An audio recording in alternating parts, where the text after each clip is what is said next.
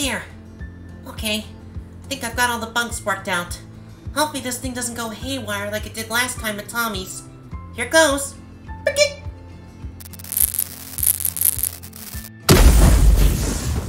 Oh, sawdust!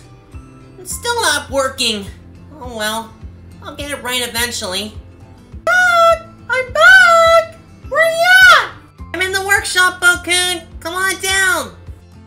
Hey, buddy. How you doing? Hey, Bokkun. Welcome back. I'm doing okay. How was your vacation? Oh, pretty good. Just traveling around the multiverse, chilling at Emerald Coast Beach, and I might have played a few pranks on a couple people here and there. Bokkun? Oh, come on. They weren't malicious. I was just having a little fun. I promise I didn't blow anybody up or anything. They were just harmless pranks.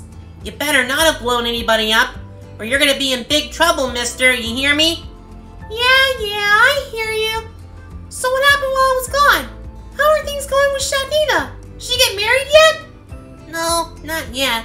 But I do have some good news. Oh? What's that? Shady's finally cured of her sipping tendencies. And Sonica too. What? Really? That's great. How'd they do that? Well, you see, Tails discovered that the reason that Shady and Sonic were always sipping after Sonic and Shadow is because they actually had EXCs growing inside them.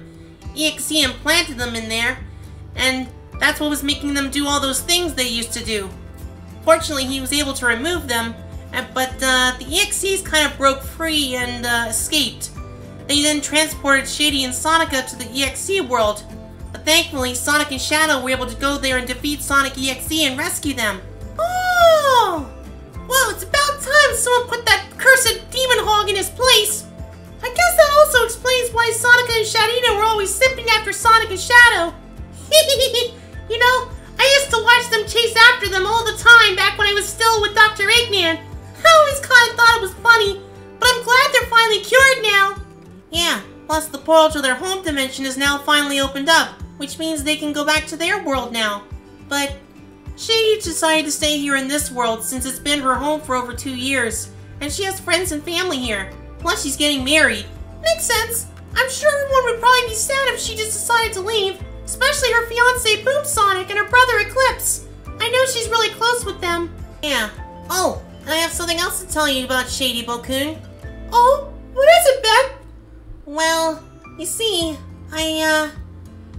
Shady's now my adopted mom. Say what? Yeah. I told Shady that she's always been like a mother figure to me since I lost my real mother, and she said she wouldn't mind having me for a son. So now I'm her little Tinkerbot son.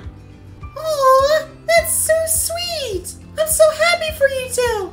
So now you and Shadina are mother and son like that Lincoln Girl Brandy and Classic Metal Sonic, right? That's right. And no offense to Classic Metal Sonic, but I think my mom is cooler and more badass because she's the ultimate life form. Yeah, I have to agree with you on that, Beck. Shadina's definitely cooler than Amy or Brandy. So, are you gonna move in with her and Boom Sonic after the wedding? Well, I don't think Shady's told him yet. I think we might wait till after the wedding. I'm not sure if he's ready to be a dad like Multiverse Sonic yet. So I'll just stay here for now. Alright, that's fine. I'm sure those two probably want some time alone after they get married. But hey, you still be best friends and roommates, right?